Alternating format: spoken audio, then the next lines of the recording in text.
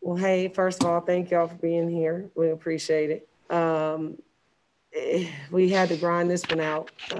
We have been struggling to make shots all season, but I will say that we have a grit about us defensively that makes me really proud. That, that we sit down and we guard. Just didn't have the fluidity that we wanted or needed offensively. Um, and give a lot of credit to Robert Morris and how hard they fight, the way that they play, and how aggressive they are on both ends of the floor. Coach, you mentioned grit. And just how helpful is it, and how do you guys manage to lead the nation in offensive rebounds right now? I think for us, it's something that we obviously practice, and you got to give some credit to the heart that our girls play with. The way that they buy into that being part of our identity is defending and rebounding. So we go after it pretty hard in practice, and I think that that translates into games. That's all I really got for you. There's a little bit of skill involved, I guess someone would say, but I think we just work really hard at it, and this group takes a lot of pride in it. One thing that really struck me today with the way that you guys play from the very start, everything that you guys did said the word aggression to me. From the way you started the game, from the way you get offensive rebounds, from the way you get defensive rebounds, you're telling your players to keep their mentality up. You're telling your players to get the ball up the court. What is it like for you as a coach to see these players do that and succeed while doing it? Oh, first of all, thank you, because sometimes I don't always feel that way. But I appreciate it. When I watch them, and especially we've just got a lot of talented guards, I think, and what our post players are doing to make sure that they can figure out how to keep up with them is to be complimented as well. But I think our point guards and Destiny Jackson and Imani Jefferson, the way that they push the ball up the floor, the way that they pressure the entire court.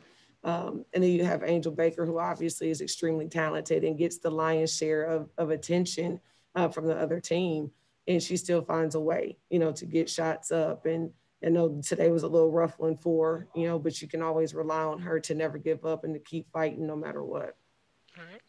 One thing that I've noticed from you guys all season is that you do a very good job of turning defense into offense. You get steals, Angel Baker gets on that fast break, and it's almost a guaranteed bucket. So just how helpful and what's the mentality around that?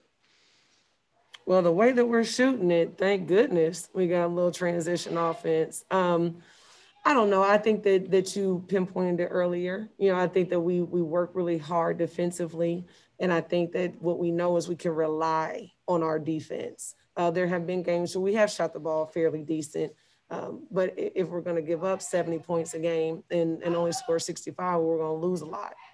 So the way that they have decided that they're going to sit down and defend. We still have some work on our discipline on that end of the floor. We have to stay down and not jump and box out consistently. So we still have some things to work on. But I love the fact that this team has bought in to believe in that defending and rebounding is going to be the key this season. Definitely. You've got some younger players on this team, but younger players that are definitely showing up to play. You mentioned Destiny Jackson, Amani Jefferson, and even Channing Chapel had an amazing three-pointer from way outside. I mean, wow. Like when she shot it, I thought that's not going to go in, and it sunk. And everybody on the side of the court was cheering her on. So, what is it like seeing these freshmen that you recruited just coming in and making some big plays? Well, a lot of credit goes to my staff for that. They have a great hand in bringing in this really talented class, and we do see a lot of Imani and Destiny. But like you said, Chan, who not only made that big time three, but also handled the ball under some pressure and made a couple plays. Where she got the ball to the five off the dribble, and it's just really good to watch them and see them grow throughout the season and their confidence that they are gaining in themselves and what their teammates have in them is what you're saying when you see them cheering. Pretty much every time Chan shoots the ball, you see the whole team doing like this because in practice, she shoots it from just about any and everywhere. And not to omit Diamond Stokes, too, who comes in and gives us really solid minutes in that five spot. So that class is just really, really talented. What's it like being on this 6 game streak right now? Just having a lot of momentum in the heart of conference play. Well, I'm happy that we're on a streak. We don't think about it a lot. We just try to take one game at a time. Like after about 8 o'clock tonight, we won't talk about this game anymore. We'll just turn over it and worry about tomorrow's game. And we'll do the same thing for next week because, as far as we know, we could play Robert Morris on back-to-back weekends. So it feels good that we're executing enough, defending enough to come out with the win. But we just have so much work to do still on both ends, but especially offensively, that it's hard to celebrate just yet. Yep. Like he said, you guys are doing really well right now. You're 8-1 in the Horizon League, and as a coach who's won a championship before, you guys are in a really good position to repeat that again. But like you said, are you guys taking this one game at a time? Is that the way that you have to take it?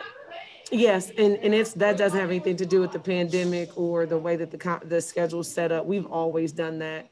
Everybody remembers 2 years ago, but in year one, when we had a rotation of 7 players and we tied for the conference championship that year, we never talked about the next day. We were always right where our feet were and try to take one practice at a time, one walkthrough at a time, and one game at a time. And I think that helps them and all of us stay focused. How difficult is it when, I mean, you've been doing this all season, when you have to play a team on back-to-back days on a weekend, how difficult is it to win game two after winning game one? Well, it's always hard. I think that everybody goes back and we all are strategizing. How do you prepare for day two? Do you come in and do a shoot around, or do you just do a walkthrough? Do you not do a walkthrough and you just bring them all together and have a conversation? And I think that coaches probably have the most angst that whatever decision that we make, we don't find out if it's right until the second game is over. So we are, we're going to watch the game and see if we need to get together or if we can just have a conversation. But I think that's the toughest part, is making sure we do the right thing for the game that's at hand.